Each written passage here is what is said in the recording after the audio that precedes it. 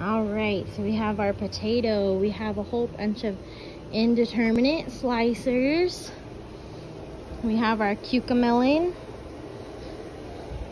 our blueberry and strawberry bed, along with our butterfly pea, salvia. We have our sorrel and our strawberry and asparagus bed, green beans, more potatoes, all of our cherry tomatoes, as well as our cucumbers. Here's more indeterminate tomatoes.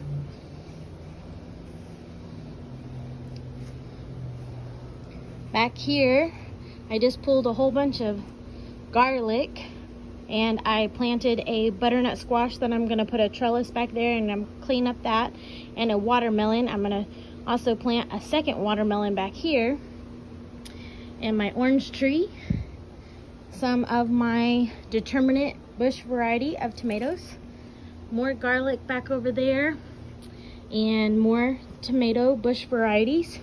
Here I have some onions and leeks, along with all my cantaloupes that are coming up, and a pollinator plant, as well as I've intermixed strawberries in most of my beds. These are onions in here with some strawberries, one corn plant that survived, and one tiny watermelon plant.